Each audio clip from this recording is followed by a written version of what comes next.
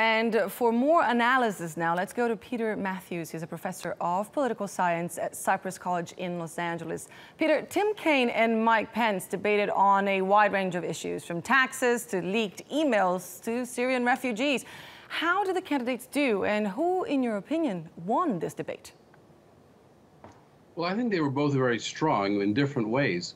But Pence overall probably was called the winner because he was very calm and collected despite attacks against his presidential nominee, Trump, by Kaine in a very vigorous way. Kaine was actually over-talking. He was interrupting Pence. He was interrupting the moderator. And yet Pence was pretty calm and cool about it.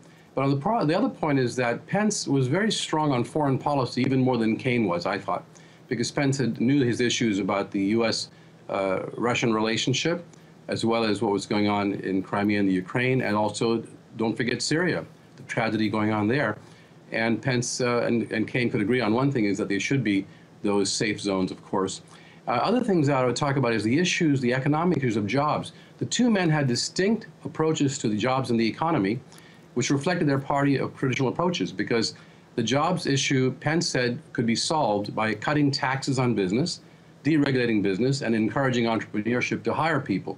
Whereas, on the other hand, Kaine put forth Clinton's platform of investing in education through tuition-free education for families that make under $125,000 a year, $125,000 a year, and also investing in infrastructural development, more infrastructure, public works jobs. So there were clear distinctions in how each side would do the economic development. One saying, let's cut taxes on business, encourage them to invest. The other saying that there has to be government and social investment as well through higher spending, which includes closing loopholes, the Democratic side. So it was the contrasts were quite good in foreign affairs as well. Now, I would like to ask the question or point out that the United States has a very large defense budget already, $610 billion a year, which is equal to the next 7 countries put together after them. And yet Pence and Trump want to raise defense spending. I would say it's much better to spend the money more wisely and not waste it on weapons that quite often don't work or are not needed, and spend the money on soldiers, on equipment, and on treatment of veterans, for example. So that's where I think the Democratic side might have the upper hand, because people are saying, you know, what are we spending all this money for on defense, and what are we getting for it?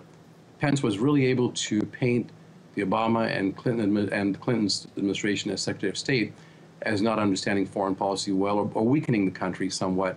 I don't think that was a fair charge, but it might stick to some extent with some voters, especially Trump voters, who are very fearful of security outside and inside the country and worried about their job losses as well.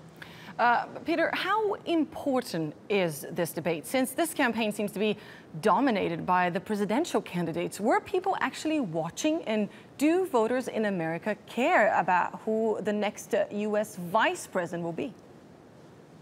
Well, certainly it wouldn't match the audience from last presidential debate, which was about 84 million people. Maybe half that number perhaps today if we're lucky, but it's because mostly the people who are gung-ho and excited about politics are watching the vice presidential debates, the political junkies, not the voters who haven't made up their minds yet, the ones that could be persuaded, not so much those folks. And yet, every bit counts these days because the election is fairly close. At this point, Trump is about 3 or 4 points behind Clinton in the nationwide polls, and the state-by-state polls in the swing states paint a closer picture, actually. And the swing states are what counts, which could throw the election in the Electoral College to one side or the other. So even if a few million people were persuaded to watch and to change their mind one way or the other, that's very significant in this debate appearance. So it was very good that both sides were very strong on their appearance. I don't think anyone won. There was no knockout punches. And the polling points will not be moved this time around at this point. I think you have to wait till this coming Sunday's presidential debate to see real movement in the polls. And that was going to be my next question. What can we expect from the next big event in the campaign trail, the second presidential debate on Sunday?